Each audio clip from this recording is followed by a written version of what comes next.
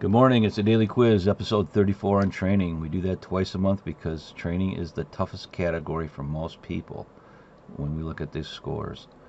I'm John Newquist, your host, and it's November 9th, 2025. It's on the ASP, CSP, CHST, SMP, and OHST.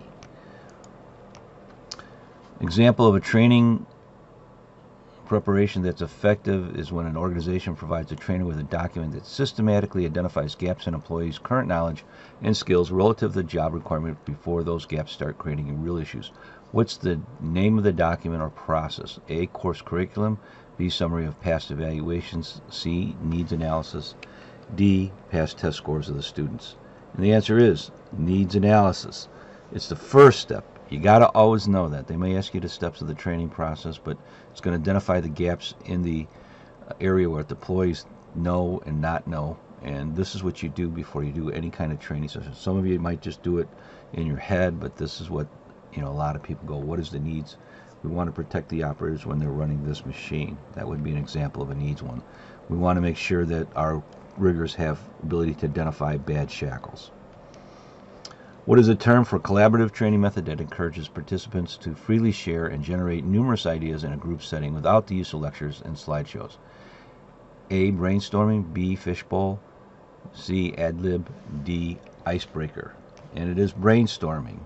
Like if here you can see we're talking about doing what are some issues we can do to improve the lockout. We write all the ideas. We don't criticize each one, otherwise you'll never get done with it. You just write them all down, and when everybody's got their ideas up, then we go back and circle and let's go through each idea. Very, very effective method. And you'd be surprised. Most of the time you write stuff down, it's not a bad idea. Most of the time.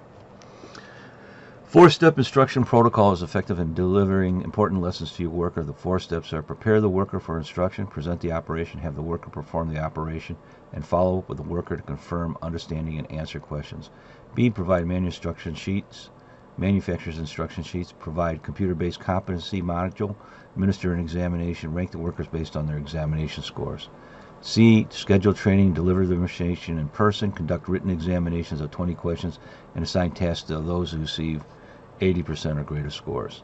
D, describe the job, provide a written list of rules to be followed, identify the disciplinary action if the rules aren't followed, and communicate the expected levels of productivity. Well, let's talk about the 4-step instruction process. Goes back from World War II. Part of the was called prepare, present, performance, follow-up. They couldn't think of 4 P's, so they came up with 3 P's.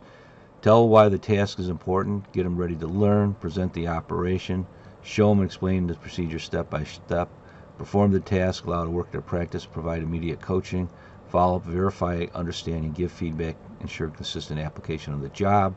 And the goal is that we get retention, hands-on learning, and confirmed competency. This should be done at a lot of facilities. Too many temps don't get this 4-step process. So the answer was A, prepare the worker for instruction, present the operation, have the worker perform the operation, and follow up the worker to confirm understanding and answer questions. And, come back in 30 days also. That's what I like. We'll see you tomorrow. Have a good one.